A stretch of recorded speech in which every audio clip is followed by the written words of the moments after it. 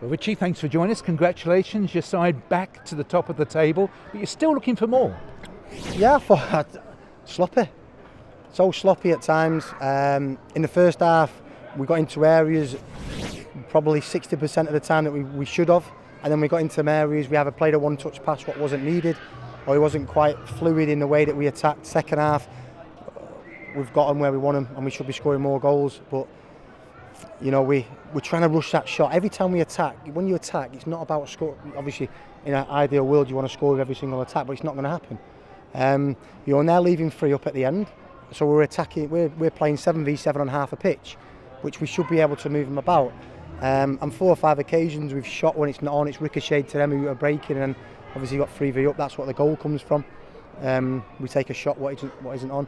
So a little bit frustrated that because again, I'm not really concentrating on the results. I want the level of performance week in, week out, and we're getting it in patches, which, I mean, we've scored 3 today. We could have scored quite a few more. We could have scored 6 or 7. But I'm actually a little bit disappointed in the way that we played at times. 2 assists from Paul Smith. Yeah, different class. Again, that's what we want. We want him to get in them areas. We don't want him to play and stand still. We want him to play and run. And once he squares people up in this division, he just drifts past you. And then it's about the quality of the ball in. The first ball, obviously, if the defender doesn't slide in, Charlie Kelman's there to tap it in. And then the opposite side of the pitch, Theo's there to tap it in. So all round good performance from Smudge. But again, he is one that if we can get it where he take it on the back foot and turn in one instant, and he's squaring players up, then it'll make a world of difference to his game and our results. Charlie Kelman worked so hard, and he grabbed that 90th minute goal for himself. Yeah, he deserved it. He deserved it for his work rate. If you play number 9 for me, then you've got no other option to work hard. You know, and when you work hard and when you nail it and you work a little bit smarter while the ball is not around your area, it gives you less running. So he's a work in progress. My pity he's got 2 goals. Careful what I say now, because he's just walking past me. So no, listen, we say, how many shots has he had today? 2. 1 just misses the top corner. And then once he gets in the position like that, my arse cheeks relax and know it's a goal.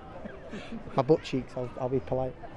Lawrence Vigru is having an outstanding season. It was a very important save early doors. Yep, it was. Happened twice actually where the ball's wide and we sink into the box. Our 2 midfield players sink into the box. And we don't need to. They've got 1 striker in and around our 2 centre backs, and our 2 midfield players are sinking in the box. The danger is people in the box. That's what scores goals. So the lad hit a shot. You know, from my angle here, I thought it was in through bodies. But yeah, Viggs again, outstanding save. Before Leighton went third, a goal line clearance from Rod Hunt. Yeah. Did it cross the line?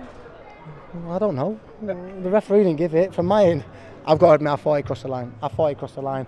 Because as soon as he chips it over Viggs in the heads, that you think it's a goal. But that just shows as a defender you never stop until it properly goes over the line. I've seen it back. It's impossible to tell, but the athleticism and the reaction time. His reactions are spot on because he's worked for me for so long. He knows exactly what is required, you know. And again, another top performance from him. You made 1 change. I thought Dan Happy was outstanding. Different class. Again, it was difficult to take Shad out because I thought Shad performed well at Swindon. But the reason why we took Dan out, and players have to trust me, is Dan, I'm taking you out because you've got to that stage now where you look a little bit leggy, have a couple of days off, have a rest, come back rejuvenated. And again, you know, we're disappointed in there. Viggs is good in there that he didn't keep a clean sheet. But to come here and score 3 goals, a local derby, fans are excellent. At times it felt like a home game because they were so good. But I do think our play at times did frustrate the opposition and quieten their crowd as well. And you made a change again, bringing off Darren Pratley. Yeah, but because he's just cramping up in his hamstring as soon as he sees that. And then he just looked a little bit leggy in a couple of stages of play, just 30 seconds before I brought him off. As soon as that happens, we've got a ready-made replacement in Jordan Brown, who's come on again, just shores things up. Adam Thompson come in, played against Frank. We know how strong Frank is, and they've been difficult to play against. Again, he just shored us up. Theo Archibald on target. Yeah. On target, could have had a couple more.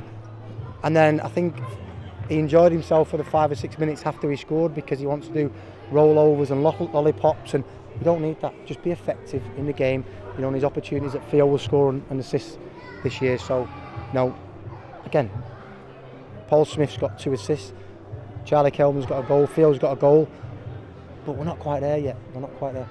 Incredible that George Moncur didn't get a goal. Again, I thought Monks was really good in possession today. It was difficult for him today because their forward has been told to follow him all around the pitch. So we knew that before the game that they played Bradford in the week, and their 4 follows our 10 or Bradford's 10 all around the pitch. Okay, fine. Keep running in areas, and we'll get Paul Smith and we'll get Theo Archibald rolling into them spaces that you leave. So unselfish from him today. A lot of running without the ball, but unselfish and a good performance from him. Got a week off now before the visit of Hartlepool. Yep. Aaron Drinan, could he be available for that one? No, not for Hartlepool. He'd be maybe in contention for the Oxford game for 45 minutes, and then it'll be the game after that. But yeah, no chance for Hartlepool. Are you still looking to strengthen the squad? We'll see, maybe. 1,300 travelling supporters. Difficult day with the train strike, but they're glad they came. Brilliant, absolutely brilliant. When it's like that and you see a sea of red, you know, there's the odd gold in there as well. This is what away days are about. Coming here, not too far, really good atmosphere, a good enough performance by us. But you know, when he sing like that, it's brilliant, and it makes me feel good. It makes the players feel good, and I'm sure they're all had a good day and they travel home happy. I'm sure they are. Thank you very much, Thank Richie. you. Cheers. Thank you.